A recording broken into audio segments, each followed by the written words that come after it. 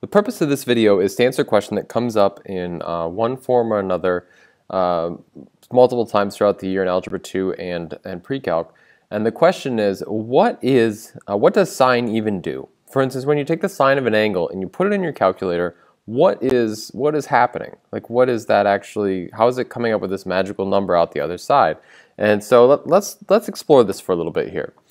Suppose I gave you a couple triangles, and these are real triangles. The lengths may not be, precise, but relatively speaking, they're real, actual triangles, and they're right triangles. And so you can see that this is 30 degrees down here, and I'm assuming at this point you know that, for instance, sine, cosine, and tangent.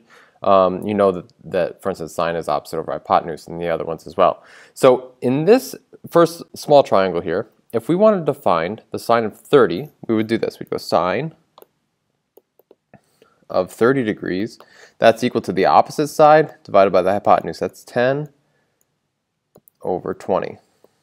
That simplifies to a half, right? And so that's neat. Let's try this other bigger triangle here. So once again, we're looking at 30 degrees. We want to find the sine of 30 degrees. So we take sine of 30, and that is equal to the opposite divided by the hypotenuse. That's 33 over 66. That also simplifies to a half. I seem to see the beginning of a pattern, but maybe you're not convinced yet. So let's take a look at the next slide here. All right, and this is an even bigger triangle, so let's look at this one. Once again, we're going to take the sine of 30, that's the opposite, over the hypotenuse.